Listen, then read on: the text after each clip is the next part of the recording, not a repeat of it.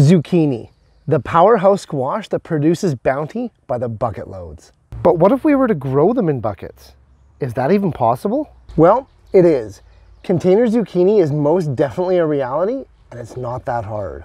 I'm Jeff from the Ripe Tomato Farms, and welcome to another episode of the Garden Quickie, where in 2 minutes or less, we tackle the most pressing issues of your garden. And today we're talking how to grow container zucchini. In this episode, there's 3 things that we have to cover: soil, pot size, and the actual planting. You can grow your container zucchinis right from seed, but I always do mine from starter plants. You can do them from starter plants that you've made yourself or ones that you buy at the store. It's just a much easier process doing from a well-started zucchini plant than it is trying to do it directly from seed. Before we get going with the planting, let's look at what we need to start. Zucchini enjoy a rich, organic-filled, well-drained soil that's slightly acidic. Most commercial potting mixes will do great in this regard.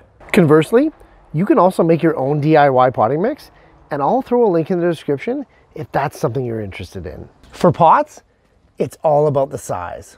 You can use grow bags, baskets, buckets, standard pots, just about anything that can hold soil but drain water. Fill your pot or container all the way to the top with the soil mix and make a depression in the center as deep as the zucchini plant is from the bottom of its pot right up to the first whorl of leaves. Place the plant in the middle and backfill.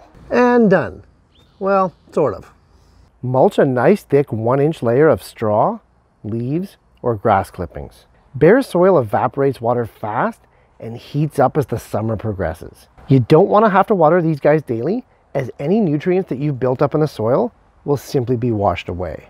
And speaking of watering, quite literally the easiest way to water zucchinis that you're growing in containers is from the bottom.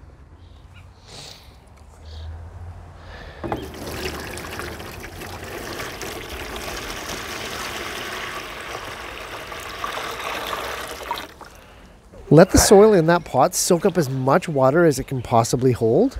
Then put your zucchini in your favorite sunny location. These plants are going to need a minimum of 6 hours of direct sun every day, more if you can give it.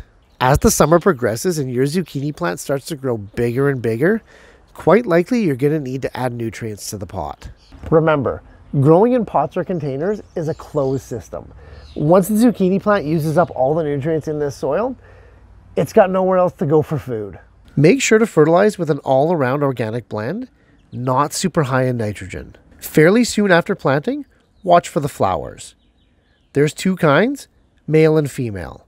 It's the female flowers that produce the fruit. For such a large plant to be able to be grown in pots and containers is really quite amazing. But they can, and they do surprisingly well, which is great news for patio growers and gardeners like me who always seem to be short on space.